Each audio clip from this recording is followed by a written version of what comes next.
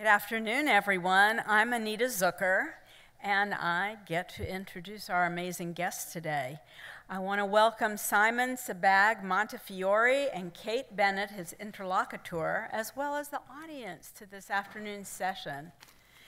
Thank you so much to Ala and Ralph Isham and to Dr. Jack Schaefer for being the sponsors of this particular session. And yay. So Simon Sebag Montefiore was born June 27, 1965. He's a British historian, television presenter, author of popular history books and novels, including Stalin, The Court of the Red Tsar, and a few others, especially today's session, which is about the world, a family history of humanity, among many others, but that's what the theme of today's session is about. Simon, again, was born to Stephen Eric Sebag Montefiore, and he was great-grandson of the banker Sir Joseph Sebag Montefiore, the nephew and heir of the wealthy philanthropist Sir Moses Montefiore. Montefiore worked as a banker, foreign affairs journalist, and a war correspondent covering the conflicts during the fall of the Soviet Union. He lives in London with his wife, the novelist Santa Montefiore, and their two children. The couple are friends of King Charles and Queen Camilla, and Montefiore was appointed as a trustee of the National Portrait Gallery in September of 2021. He's also closely involved in interfaith relations. He interviewed on stage the Archbishop of Canterbury, Justin Welby, at an interfaith event hosted by the Board of Deputies of British Jews at England's oldest synagogue, Bevis Marks Synagogue. And now let me introduce Kate Bennett, our interlocutor today. Kate has been a CNN reporter, the only journalist in the White House press corps to cover the First Lady and the First Family. She has been a lifestyle journalist for almost 2 decades, chronicling the intersection of people, pop culture, fashion, and politics. For CNN, Kate covered the First Lady, and she is the author of Free Melania.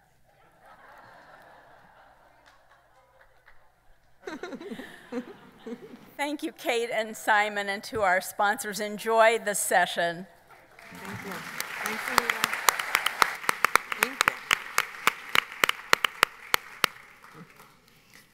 So we're just going to dive in, if that's okay. They didn't mention your birthday. No, only mine. Nor my grandparents, or no, nor your grandparents. I don't have as fancy friends, though. Anyway, but it's great to be here. It's lovely to be here. I just wanted to say, if you haven't read Simon's book, you should.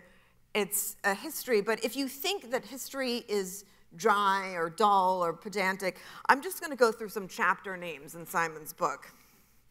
Star Wars, pierced penises, sex slaves, and steam baths. Murder by enema.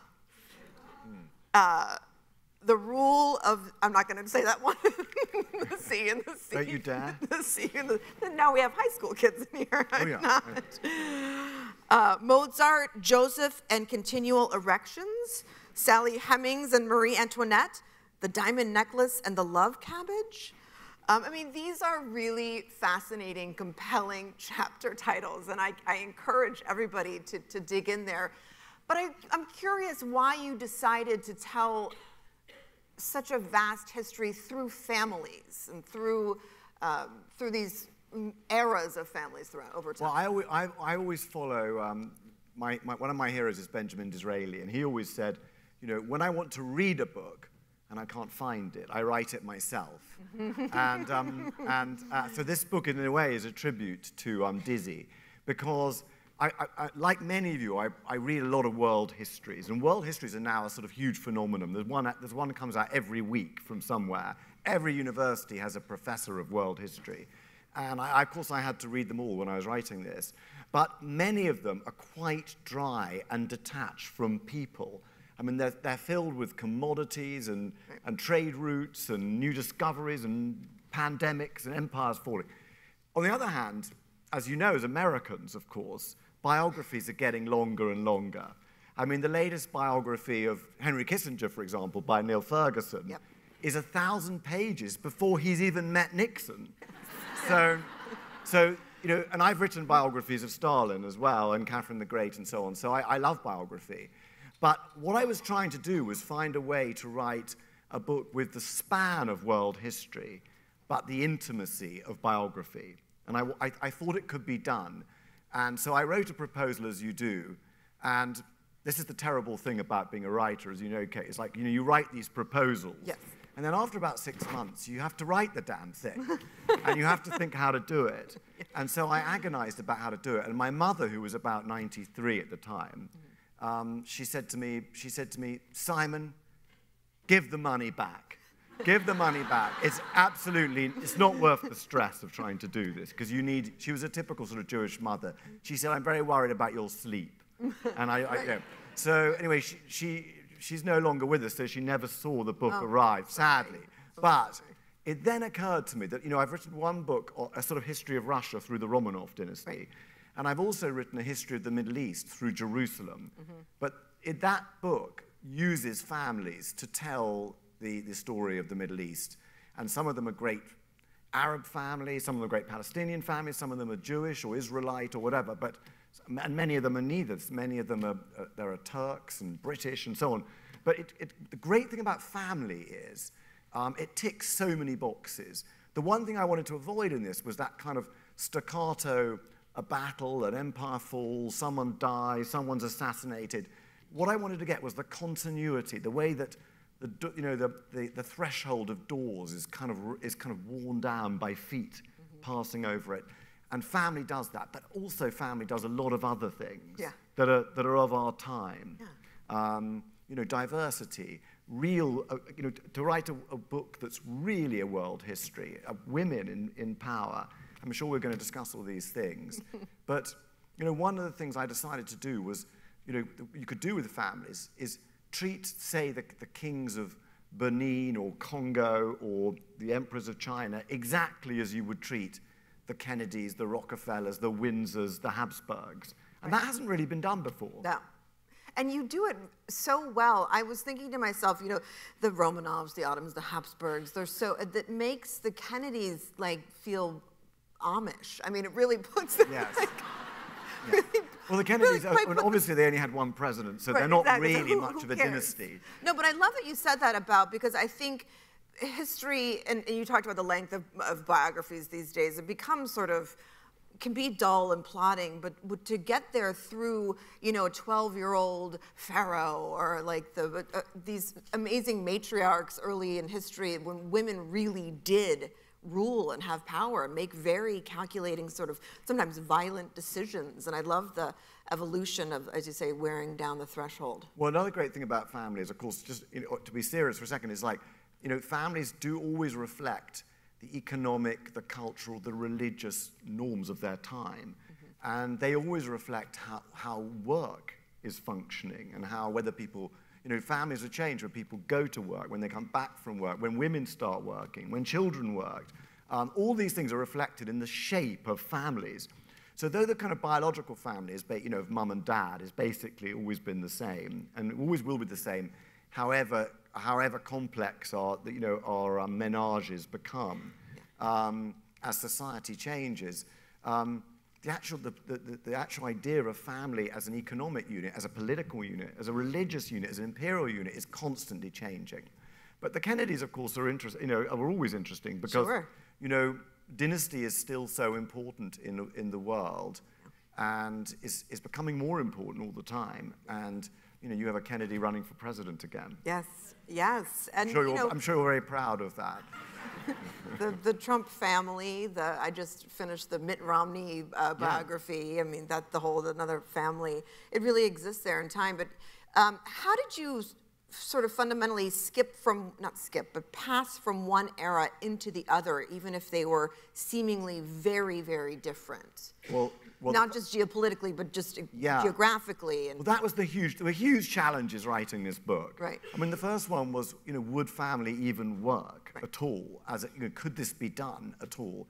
So what I did was I got a huge sort of sheet of sort of poster-sized paper on my kitchen table, and I just worked out the 3 mega families that are the heart of the book. So there's the Genghis Khan family, right, who start in about 1000 AD and go all the way through to Tamerlane, and slightly change with Tamerlane, then go to the Mughals of India and so on. So that's sort of the Eurasia. Then in Europe, there's a sort of family that goes all the way through from Clovis, the Merovingians, who started about 400, 500 AD, through the Hofstaufen and then into the Habsburgs, and via Charlemagne. So that's Europe from about 500 to 1918. And so I thought that's done Europe. And then the Middle East. Check. The Middle East, of course, the greatest dynasty in the Middle East is the family of the Prophet himself. And many great dynasties are directly descended from the Prophet, the Umayyads, the Abbasids, the Fatimids, and even today, Jordan is still ruled by the Hashemites, who were a big family in the book. And you might say that leaves out Africa, that leaves out the Americas, but they're not left out. They're all in there. I was going to say, they're all pretty much in there. But what your point is really well taken, because, of course, the center of the narrative is Afro-Eurasia, right, which is Africa's always been part of this system. And so that's the center of it. The problem was to bring in Australia and the Americas. I think that's what you're referring to. And that was really difficult. And that took a certain sleight of hand to bring them in. Yeah. It was very useful, for example, when the emperor of the Mansa of Mali set off with boats to conquer somewhere in the Atlantic and never came back. For example, that gave me a chance to jump to the Americas. Right. But generally, the whole point of the book is that I wanted to get the feeling of the contingency, the chaos, the messiness of human life and politics, where someone like Joe Biden has many things on his desk. He doesn't know which is going to be the next thing to blow up. Right. And it's often the very thing that his national security advisor has said is completely going to be quiet for the next 10 years. So I wanted to get that feeling, and a feeling of world affairs. And though we think of modern times as the first truly global era, actually, since the 1st century AD, leaders have had international policies, and world affairs has been kind of global or kind of world spanning. And so what I do in the book deliberately is you'll be in Berlin, and then it skips immediately to Washington, right, or to Beijing or something, and you don't know when it's going to come back. But it's all one narrative, and it's all linked together. I love the visual of having the piece of paper that you actually sort of mapped that out. And did you have to refer back to, okay, now there I was, how did that? Well, I started with the plan, but as Clausewitz said, few plans survive contact with the enemy, right. And so that's very true with my books. And so I started with that plan, and they are still the center of the book. But the whole fun of it is the unexpected. It's filled with surprises, I hope. Yes. Where you don't know. I mean, obviously, there are lots of dynasties and families that you would expect to find in here. Like the Roosevelts, the Bushes, the Saxe-Coburgs, and the Hohenzollerns. But there are also all sorts of families in the book. It's not just about royal families. Yeah. Many of them there are families of enslaved people. There are families of enslaved people who became monarchs. Yeah. There are hereditary novelists, historians, doctors, executioners, and so on. So Thomas Paine, during the American Revolution, he famously said, a hereditary ruler is as absurd as a hereditary postman. But my postman is the son of my old postman, and so I can disprove Thomas Paine right there. Terrific. Well, I wondered about that too. That sort of, as we travel through the world and history in this book, you see things sort of come together a little more formally. It really was messy back in the day. I mean, it was cutthroat, quite literally, all the way up until, Napoleon. Really, things got normalized much sooner to present day than one would think. It was really chaotic. Is that because there was no, I mean, we talked a little bit about empires versus nations backstage and democracies and things. There was no order. It was just who can stab so-and-so in the back quickest and not have mom or dad find out. Well, one does forget all the time, because we've just coming out of a sort of 70-year period of an exceptional period, which we might talk about again later, of peace and order in the world. One forgets that that is so exceptional and so unusual. One also forgets that during that period we took democracies and the increase of democracy around the world as for granted, while in fact democracies are very recent. I mean, just one thought, of course, America by some estimations didn't become a full democracy till 1965. In Europe, which one always think, oh, that's the home of democracy. No, I mean, when I was growing up, Eastern Europe was a Stalinist dictatorship. Sure. Yeah. And Western Europe, Portugal and Spain were dictatorships. Yeah. So all of this is very recent and very fragile. So I think that's part of it.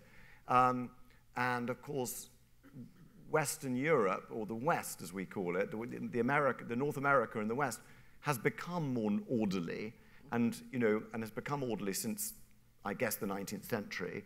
But actually, that doesn't apply to the rest of the world at all. No, it doesn't. And we often think, and one of our mistakes has always been to think that the rest of the world is keen to emulate us or follow our ways, and that has led to some catastrophic errors of our foreign policy, of course. And when one talks about families, for example, I mean, family life is pretty messy when there's power involved. And people love to say that, and of course it's very true that nothing so poisons the nest of family love than power and money. Right. But on the other hand, all of us are members of families. We're all members of little dynasties. Samuel Johnson said, every kingdom is a little family, every family is a little kingdom.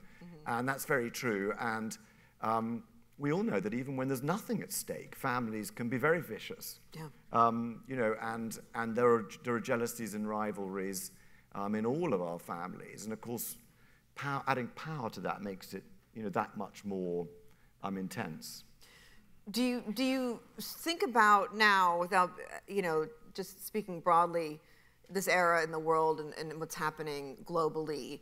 Is there a section or an era or a family from the book that sort of is a harbinger, or you say we should pay attention to this era or that? I mean, or well, I think that in this era, I think that the family that really represents this era. I'm always asked, what is the most famous family in history?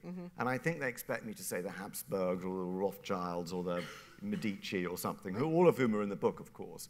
And the answer is the Kim family of North Korea, because the Kim family of North Korea are the only dynasty in history to have the ultimate family heirloom, a nuclear arsenal. And so they are the most famous, they're the most powerful family in world history, without a doubt. Yeah. And which concentrates the mind, doesn't it? And I think one thing one needs to realize is that in America or in Western Europe, Britain, where I'm from, we're always slightly congratulating ourselves that we have, families don't really become too powerful in our world, and that we have, and that reflects a sort of a sophisticated political life where, corruption and venality and patronage are held within boundaries. Right. And that is the definition of our Western democracies, the open world, I call it in the book. But actually family is becoming ever more important today in this world we live in now.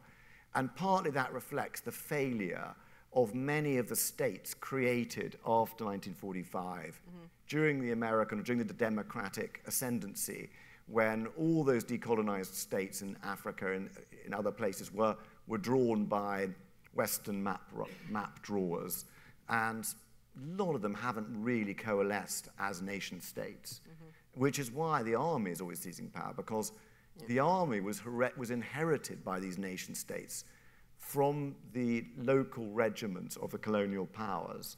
And they became the only institution that was really national in these newly created states, like, say, Nigeria, Ghana, places like this. But family is more important than ever. I mean, there are 4 sorts of family power now. The first is what you have in America, where you have the Trumps, the Bidens, you have what I call demo dynasties. The great thing is the Bushes are the most successful in recent years, and the great thing about them is that you get the continuity, you get the stability, you get the reassurance of the name, but you can get rid of them if they're useless, and you can vote them out. Vote them out. Yeah. And the most successful of all of those, by the way, is not in America, but in India, the world's greatest democracy, where the Nehru family dominated India for 60 years and may again one day. But so that's one. And of course, you can see in Kenya, in Philippines, they just elected Ferdinand Marcos again, so on. So those are demo dynasties. The second sort of what we have in Britain, which is the idiosyncratic constitutional monarchy. Right. And it makes no sense, and yet it works perfectly. And that's all you can say. It's idiosyncratic. But if you look at Northern European democracies, it works very well. The weird thing about those countries is they have there's no Kennedys, there's no Marcoses, there's no families in those. There's no political families really in those countries, as if the human need for the familiarity of family is satisfied by the constitutional monarchies. And then, of course, you have absolute monarchies, the most important being MBS in Saudi Arabia, who are more important than ever now, and about to become ever more important in the coming weeks and months. And then finally, you have what I call sort of republic monarchies, like the Kim family. And actually, this is spreading. I mean, across the world, and you look in many, many countries, Pakistan, Afghanistan, the Taliban is virtually a family business with the Haqqani family. There are about 4 cabinet ministers are from that family. So, that is spreading, and that is becoming more important everywhere, and everybody is trying to make their children succeed them. Most recently, Hun Sen in Cambodia has just appointed his son prime minister, but there are lots of other examples. So family is ever more important. It is strange how sort of such an ancient feeling platform like a family still exists in terms of power. And should it be eliminated? Should everyone? I mean, if the power hub of a family goes away, right, and we don't keep repeating the same, would that be better for the world or worse? It might be, but the thing is, all political life, what's it all for? I mean, why do all these systems exist? I mean, family is the predominant political system in human history. Right. Why? Why do we have any of these systems? They're all to provide stability, security, reassurance in a terrifying world.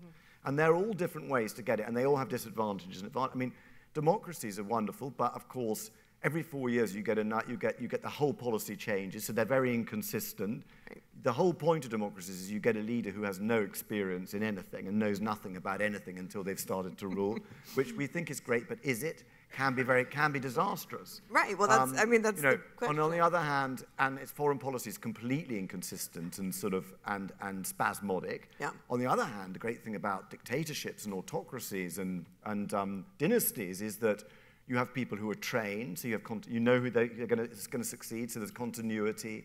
There's a very, very experienced ruler who knows how to run things because he's done it for 20 years. But then the disadvantage is you can't get rid of them. Right. You're stuck with them. When they take a bet, they risk whole peoples and the lives of millions, and so that's and they become very rigid in the end, as you can see with Putin, for example. Right. So there are disadvantages and advantages, and it's amazing how often family rulers work terribly well. Well, I mean, that's the thing. Does it keep the citizen placated or sort of feeling like someone's driving the boat, or does it? I'm not suggesting that we all convert to absolute monarchies, by the way. But I'm sure you're not either. No, I've covered the White House too closely to think about. But it is interesting to think that are people around the world more settled, knowing that they know, little Prince Louis at some point is going to be, I think the real answer to that is the reason why so many countries that look like democracies, because everywhere looks the same now. I mean, all countries all over the world have an American or British system, yeah, for obvious reasons, because those were the two most powerful countries in the world, or a French system in West Africa. And they all look the same, but many of them actually are sort of monarchies, as I said. Right. And the reason why everyone's turned back to families, or has never left families, is because those states have failed to provide reassurance and justice and security, and people have gone back to family units, to clans, to patronage, to connections, to provide that reassurance. And that's often disastrous. And, you know, talking about these families, I mean, you know, these families the rule of many of these families has been cataclysmic. You know, I mean, the family I'd least like to be a member of, I would guess, would be the Ptolemies of Egypt. That's pretty brutal. Where Fatso Ptolemy, as he was known, argued with his wife so badly that he chopped up his son and sent it to his wife in bits. Yep. So it can be, you know, it can be a terrible system. Yeah. And there's no doubt about it. Yeah, that one is. The Herod family weren't much better. They were contemporaries of the Ptolemies, and the Ottoman family, as you know, not going into too many details, but you know, when they came to power, they often wiped out all their brothers and nephews and nieces and nephews to provide you know, security for the throne. Yeah, right. So. It's a very dangerous thing to be a member of an imperial dynasty before modern times, and even now. I mean, you only have to look at what's happened with the Kim family in North Korea, right, and the Assad family in Syria, who are another big family that are talked about in the book a lot, because we go right up to the present. I mean, the book ends on the day of the Russian invasion of Ukraine. And what did you learn from, you know, having really delved into Stalin and Putin? Can you draw a thread there? And yeah, well, I mean, Putin is kind of channeling both the Romanov Tsars and Stalin. And in fact, you know, when I wrote my Catherine the Great and Potemkin book in 2000, it came out 23 years ago. It's my first book. And Catherine and the Potemkin are an amazing couple. I mean, yes, they are Russian imperialists, one has to say that these days, but very different from the Russian imperialists now ruling Russia. And they were children of the Enlightenment, and they had this passionate love affair. And they wrote about it in amazingly outrageous letters that were both romantic, erotic, political, cultural, gossipy. And I was very lucky to work on these letters for about 2 years. Yeah. And the interesting thing was that because Stalin had said, like, we're not interested in Catherine the Great and Potemkin, we're interested in Peter the Great and Ivan the Terrible, and kind of male, macho, sort of autocrats. No one had really studied Catherine the Great much. And so when I wrote the book, I loved writing it, but it was an amazing experience. Sure. When I published it, in English, obviously, I was contacted by the new government of Russia. And the new president was this amazing person who was acclaimed by your president and my prime minister as a hope for the future, a liberal reformer, Vladimir Putin.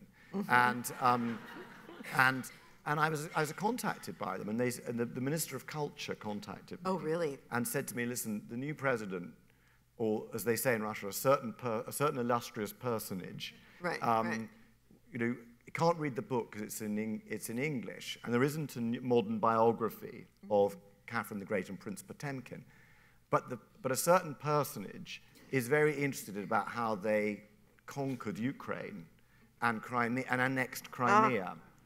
Between 1774 and 91, which was the partnership of these two amazing people. Wow. And so would you write a short sort of thing about it while we get it translated? So I did that.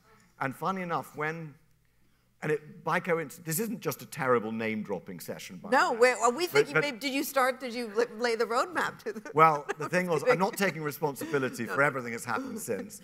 But when George W. Bush arrived, he had also read my Catherine the Great and Potemkin book.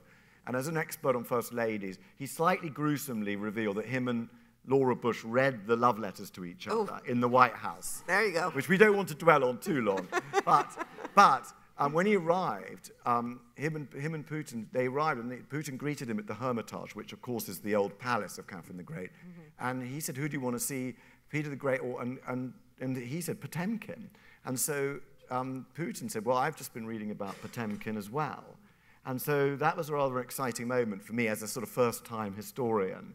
And afterwards, when he did read it in Russian, I got contacted again by his people, and they said, "Listen, President Putin loves the book, and we want to give you a present." And of course, presents from President Putin can be worrying. I was going to say. I wasn't sure if I almost said I don't want the present, but actually I said, "Well, I love the present," and he said, "Well, the present is we are opening the archives of Stalin, the private archives of Stalin. Would you like to be the first person who works on them?" And so that was amazing, because I arrived at the Marxism-Leninism Institute, where Stalin's archives were, and I went there every day for a year, and I had my own room, and while everyone else could only apply for 2 documents a day, I had sort of them bringing in piles of them, and they could help me. They said, "No, this is Beria writing here, or this is Molotov, and here's Stalin." They Did would you help speak me. Russian? Or I learned Russian very badly in order to write these books. Right. And so, and handwritten Russian is very hard to read. So they helped me. And I made great friends with them all. And when the book came out, Stalin the Call of the Red Tsar, Putin hated it. And so I fell from favor completely. And it's an amazing thing. I'd enjoyed the warm glow of the favor of the Kremlin. And then I felt the cold, icy breeze of the tundra as I tried to go back to write my next book. And when I went in there, they said, like, "Who are you?" I said, "What do you mean? I spent a year with you every day, and I just want my old room back." And they said, "We don't remember you ever having your own room." Wow. So that was Young Stalin, which I wrote. Wow. Do you think there will be a time when Putin, I mean, barring his death, ever steps down or steps aside? Or? I mean, I think he'll stay in power as long as he can, unless he's forced out. Yeah. And I think the only way he'll go out is if he dies. He probably is die in power. I mean, there's no reason to see anything but change now. I should just say that the fascinating thing is when they took Kherson in southern Ukraine, one of the places that Potemkin had founded, they also took the tomb of Prince Potemkin. And when they retreated last year, Putin ordered them to steal the body of Prince Potemkin. Wow. And they've taken it back to Moscow, so it's interesting to see what will happen. But I think Putin will remain in power unless there's a catastrophic military episode, because Russians have a way of treating people who are leaders who are responsible for big defeats. They treat them pretty ruthlessly. I mean, in the Romanovs, I wrote about Peter III, Catherine the Great's husband, who was strangled, Paul I, who was stomped to death, and so brutal. on. I mean, it's very brutal. I mean, in modern times, the best example is Khrushchev. He wasn't killed, but he was overthrown a year after the Cuban Missile Crisis, roughly. And when he was being dismissed, he was sort of told, that was the biggest humiliation Russia's ever had. You're out. So that could also happen to him. But it's also quite possible that the whole system will last, and will just, when he goes, another sort of secret piece, Chekist will come up and take power after him, and the system will continue. Yeah, not necessarily a family, but the system. Do you think that history can still teach us things, even going back this far? Not just retelling it, but are we too far removed from the lessons of early times, or do you think it's still? I mean, I think the great thing about history is that there are lessons, and they're moral. Part of it is it's a great entertainment.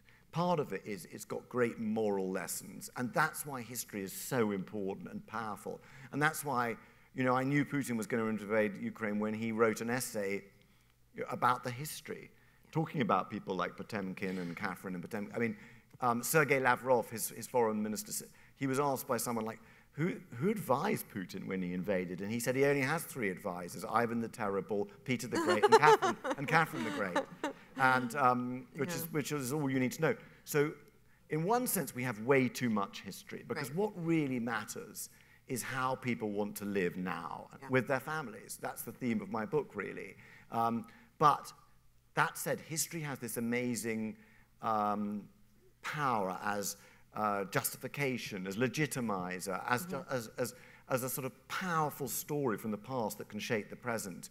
And that's why it's so important that you get history right, and one doesn't have narrow ideological history, because that's surely always going to be oversimplified and wrong.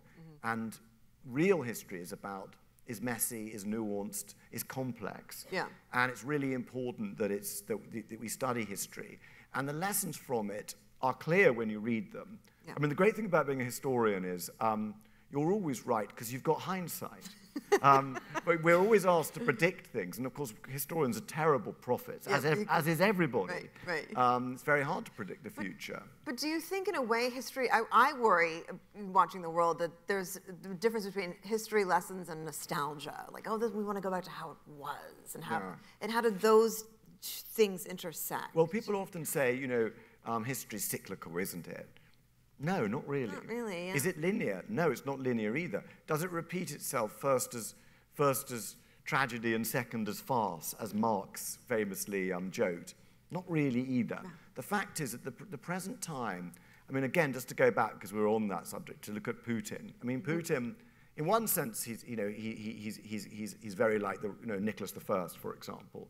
In another sense, he wants to be like a war leader like Stalin. All Russian leaders want to command in battle. Even Nicholas II went and commanded in battle, disastrously. But it comes from Peter the Great. Peter the Great had it all. He's one of the most fascinating characters. I mean, he's a big character in this book and my other books. And I mean, he was just able. He had the basics that you need for politics, which are, you've got to have vision. Without vision, it's all for nothing, or just managing things. But you have to have the acumen to actually put the vision into practice. And that's often missing, because you have someone who's got these big ideas and says they want to do all this stuff, but they don't know how to do it. And then lastly, you have to have the resources to pay for all this stuff. Otherwise, neither vision nor acumen are any use. And Peter the Great was one of those people, as was Catherine, who had those things in spades. He had all 3. And so he could change a lot. But one of the things he did was he commanded the Russian army, as well as being kind of effectively his own prime minister, his own president, his own chief of the church. He did everything himself, basically. And he also commanded the Battle of Poltava in 1709, defeated the Swedes, and made Russia a great power. And by the way, when you write a world history, you realize how short modern times is. I mean, you think of Russia as going to be a constant forever in world affairs. Russia was only invented by Peter the Great. He invented the name, Russia. It's a sort of Hellenized version of Rus. And he invented that country in 1721, 1722. So it's only 300 years old. And Russia is no older than America, really. And all these cities in the South Ukraine, like Odessa, all these cities which were built by Prince Potemkin, who I wrote the biography of, they were founded at exactly the same time as Washington and Jefferson. It's very recent. So amazing. Well, that's also why you sort of, going back as far as you do, you really get the sense of how new, our culture and civilization really is. It's only by going back that you really. And it's only then we get perspective about what's happening. We become obsessed with one area of the world or another area, one story or another, and we don't realize that often they're quite typical. And the fact is, it's really important to be a historian. Of course, in America, we can travel around as we are here talking about without too much jeopardy, we hope. But if you're in Russia or Iran or many of the Arab countries, if you were a historian in Syria, for example, I mean, it's a very dangerous profession. And I was recently, somebody rang me up in the middle of the night, and I said, what happened? And I said, a historian in Russia. His flat has been raided by the secret police, and he helped me write my Stalin books. Wow. So, you know, you realize that the jeopardy is intense, and that's why, you know, one of the people I write about in the book is Ibn Khaldun, the great Arab historian. His brother was also a historian and was assassinated by a rival historian. So you know, and so that's one part of it, the rivalry of other historians. But you know, more to the point is, you know, politicians have always tried to control narratives, and you know, one of the characters in the book who really was my inspiration for writing this was Sima Qian, who was at the 1st century BC hereditary court historian of the Han dynasty of China. And when he was writing his history, the emperor decided that when he was describing some old tyrant, he was actually describing the present emperor, which was a very dangerous thing to do. And that's exactly what he was doing. Yeah. And he thought the emperor wouldn't notice, but the emperor did. Emperors do. And so he was called in, he was arrested, and he was given the choice of either execution or castration. And he preferred execution. Wow. But he had to finish his world history, and so he chose castration. And I'm careful what I say, because I know there are many school children in the house.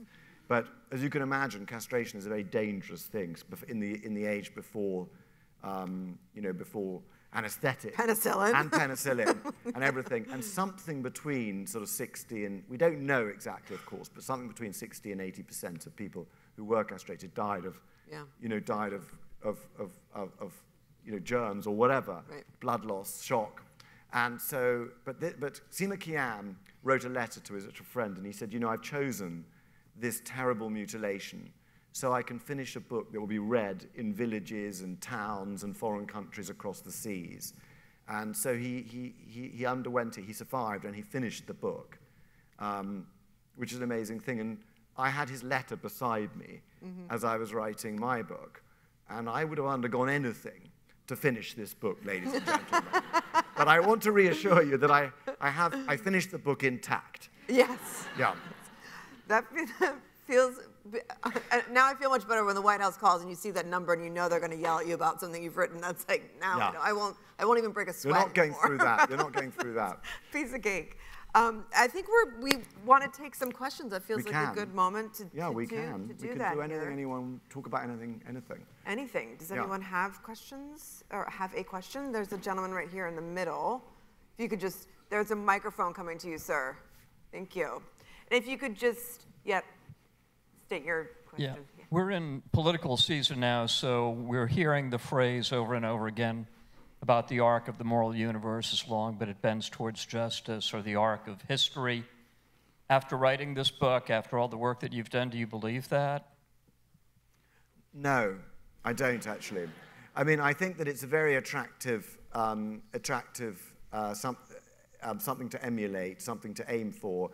And I think that what is interesting is that there is a sort of progress, but much of it is technical. And there is an arc of progress in technology. And one of the things I write about in the book is, it's an extraordinary thing. It's not a moral thing, but it leads to some moral advances.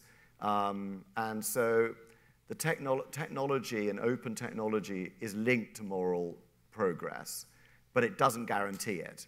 I think that's the right answer. But if you look at world history, daily life in villages was pretty much the same for thousands of years until the early 19th century or the late 18th century when the Industrial Revolution happened. And even then it remained very much the same. It was really medical advances, advances in food, advances in fertilizers, all invented by German chemists, by the way, who changed the human life. And by the end of the 19th century, there were suddenly huge changes. I think there's one figure that's interesting. Age expectancy in Sierra Leone today, which is not a sort of advanced country in Africa, in West Africa, is the same now as it was in France and Britain in 1900, when they were the most powerful empires in the world. So that gives you an idea of how much things have improved. So interesting. Yeah. Scary. Do we have another? Oh, there's someone here. The gentleman will come to you with the microphone. He's coming.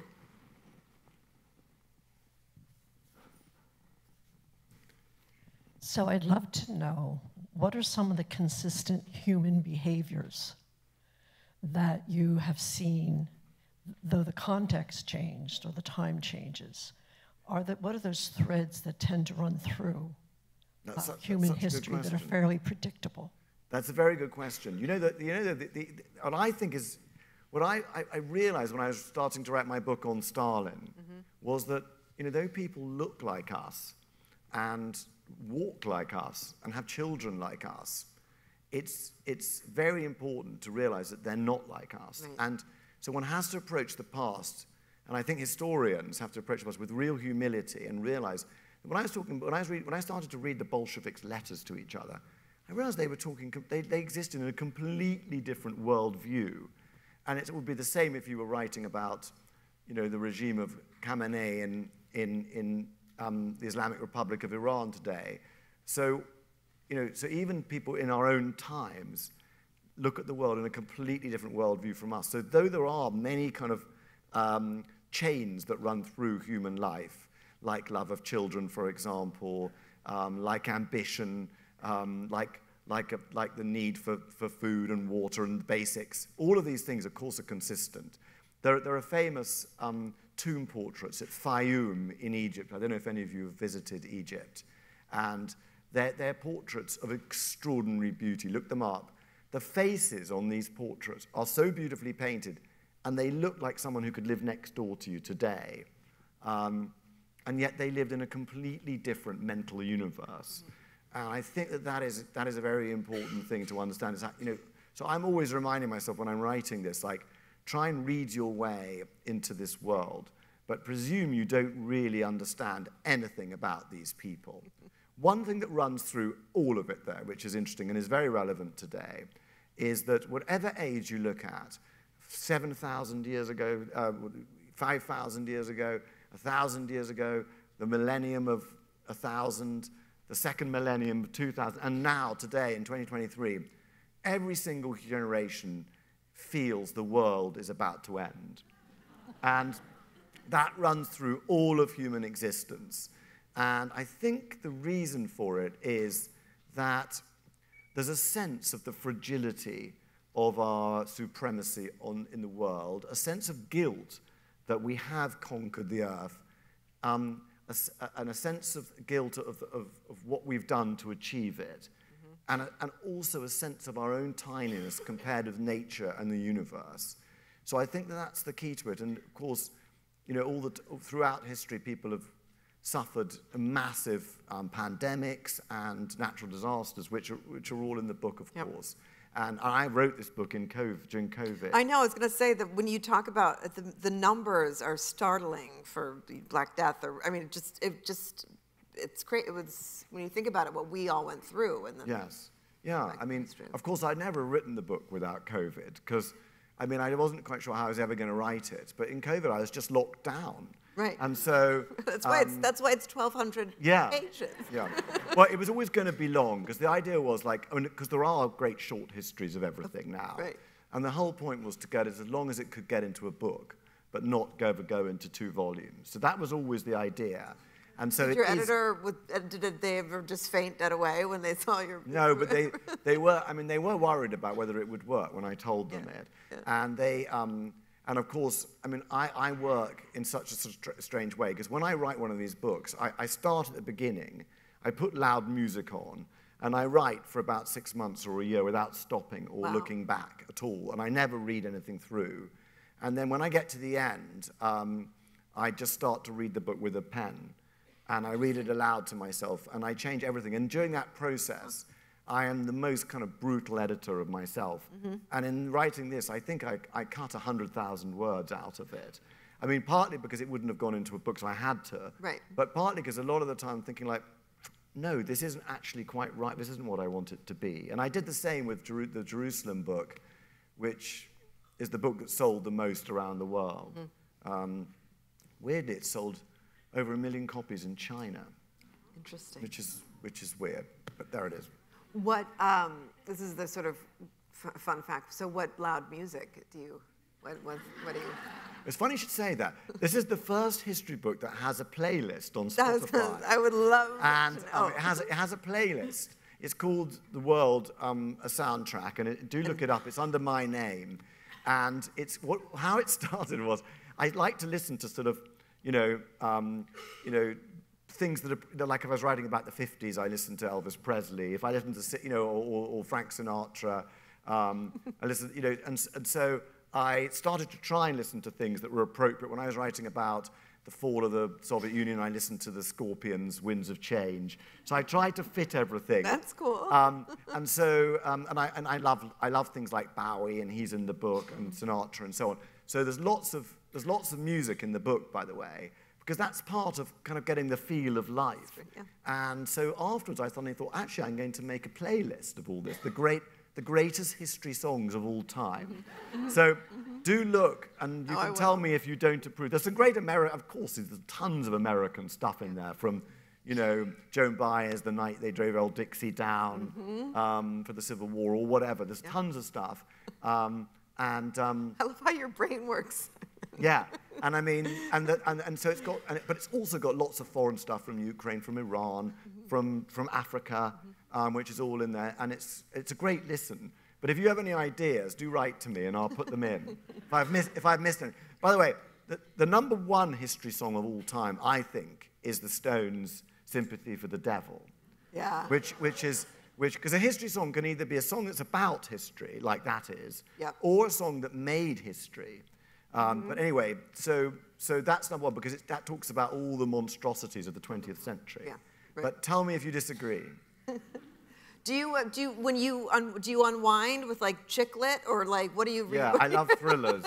I love thrillers. Yeah, no, that's what I mean. The only thing I read, because the nightmare of this book was I had to read everything that came out in a new subject. So you take a break. So I was just kind of reading things manically, and I had books being delivered in puzzle. I don't know if you've seen, there's a picture of my office, because I had it all where I'm kind of surrounded by, and in the end I had to crawl into the office through a kind of passageway.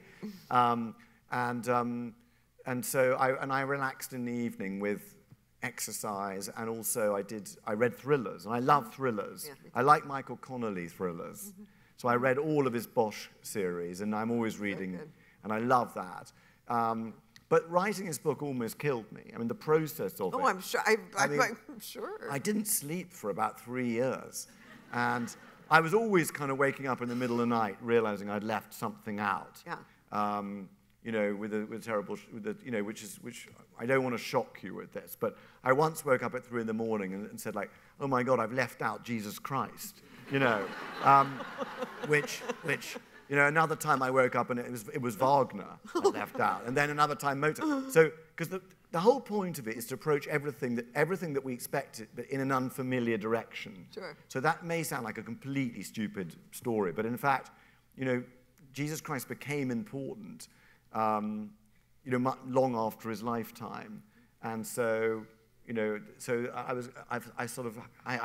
appears early on, but of course he becomes very important when Constantine the Great adopts Christianity, and so he appears in 2 different places. Yeah. But that's how I wrote it. Anyway, a crazy project. Yeah. But the great thing is I never have to write it again. It's definitive. Do we have any more questions out there? There's some right here in the middle. This gentleman right here. It's better now. I'm going to take this last bit. That's better because I can see the whole thing. Hi. I was wondering if you could talk about the relationship between religion and politics and how it sort of compares to things today. That's a great question. Thank you. You can't. I think it's very hard to write world history, or especially to write the history of the Middle East, as I did with Jerusalem, if you don't at least sympathize or understand religion. Religion and politics are always interwoven. I mean, normally, all religions required a political actor to propagate them, to spread them, and to make them, to bring them to the center of power. Of course, Jesus Christ was, for example, was not a politician. He didn't have a political movement. He didn't have a military arm. The Prophet Muhammad, on the other hand, was both a religious leader and a political and military leader who created a state. Mm-hmm. So it took, as I mentioned earlier, Constantine the Great to put together the teachings of Jesus Christ and the Roman state, which really made Christianity a world religion. If he could have chosen another religion. And if you're a believer, you'll say that that's impossible because he would have chosen the right religion. But if you're a secular person, you could say that Constantine could have chosen any relatively popular cult at that time, and we might all be believing it now. So these things are all arguable. But one of the things that's interesting also is that, of course, we believe that though many people, there are more and more religious people in the Middle East, in evangelical movement in America and so on. And there's a huge evangelical movement in West Africa. Mm-hmm. But there are also many people who now count themselves secular, and many societies that really count themselves secular, including the States and Britain and France and so on. And yet, I think the religiosity of people is deeply ingrained in human nature. And there are many views today that are almost religious, and there are many. For example, climate change today.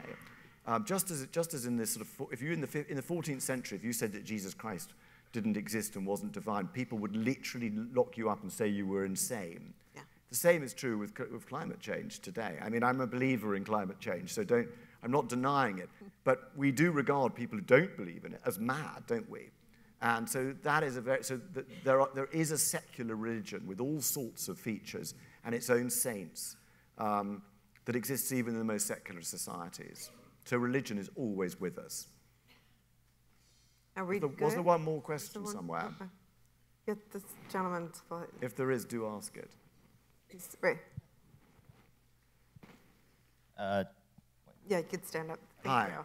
Hi. So you mentioned that this current 70-year period of democracy has been an unprecedented and kind of unique time, but that also people were kind of losing faith, and we're seeing a reverting to family power struggles like the Marcos in the Philippines. Do you think we're going to see a reversal of this trend in the coming decades, or do you think that this trend of keeping on establishing Western democracies like Britain and the United States and other countries is going to continue? That's the billion-dollar question. Thank you for asking it. I think personally that that we are now in a period when we're going to see a continuing conflict